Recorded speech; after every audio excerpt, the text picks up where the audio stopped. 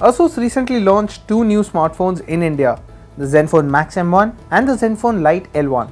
Both these smartphones are priced under 9,000 rupees and are aimed squarely at the Redmi 6 and the Redmi 6A respectively.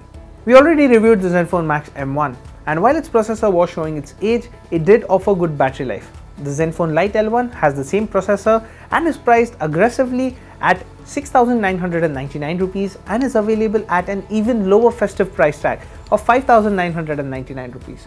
But is the Lite L1 worth the price it commands? We take it for a spin to find out. The Lite L1 is made primarily out of plastic and has average build quality. The SIM tray is on the left and has two nano SIM slots and a dedicated micro SD card slot. There is support for 4G and VoLTE on both SIMs, but only one can connect to 4G at a time. It has a 5.45-inch IPS display with HD+ resolution and an 18:9 aspect ratio. The size makes it easy to use in one hand and the corners of the display are easy to reach. The screen has decent viewing angles, which is acceptable for the price. The back seems bare minimum as it only has the primary camera and the flash at the top left corner and the Asus branding right in the center.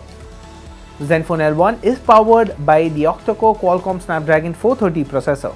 This is a slightly older chipset and is powering this affordable device.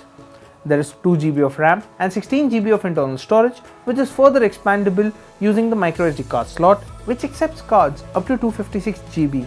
The direct competitor to the Lite L1 is the Redmi 6A, which sports a more recent processor, the MediaTek Helio A22.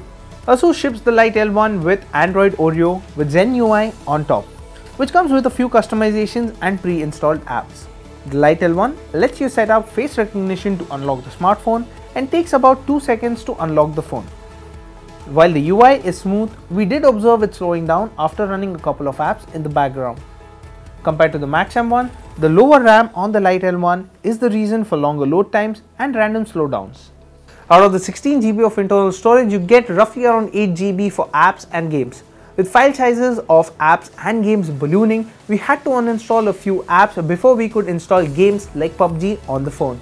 We tried using a microSD card slot, but the phone did not give the option to format and use it as internal memory. PUBG Mobile takes a long time to load, but the phone is capable of playing it at the lowest settings. The touch response of the display was a little slow as well. We saw stutters during gameplay as well as a higher battery drain.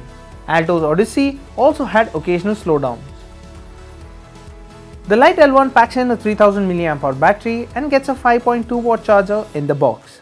In our HD video loop test, the phone managed to go on for 9 hours and 10 minutes, which is lower than the Max M1.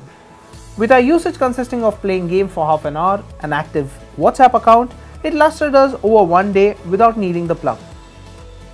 Just like the Max M1, the Lite L1 also has a 13 megapixel primary camera and the camera app is identical. Photos clicked from the Lite L1 were average at best. Zoom into a landscape shot and you will see fine grains. You can use the HDR toggle in the bright scene and it does improve the output. The phone couldn't focus on the subject when clicking macros, and the output was decent but not as good as the Max M1. Low light is where the camera performance drops down a notch. It fails to capture good details and the aggressive noise reduction causes a filter-like effect in the output. Selfies clicked from the Lite L1 are good enough to be shared on social media apps and is acceptable for the price. Portrait mode is available for both the primary and the selfie camera, but the edge detection isn't great. We also found the background blur to be very aggressive, causing it to look artificial. Video recording maxes out at 1080p for both the primary and the selfie camera. There is no video stabilization available, leading to shaky footage.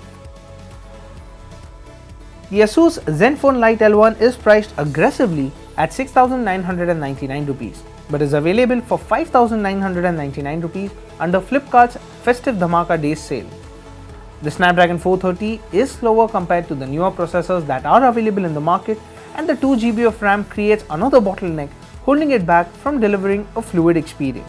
If you are on a strict budget, you may want to consider the Xiaomi Redmi 6A, or we would recommend that you stretch your budget a little and go for the Max M1 instead.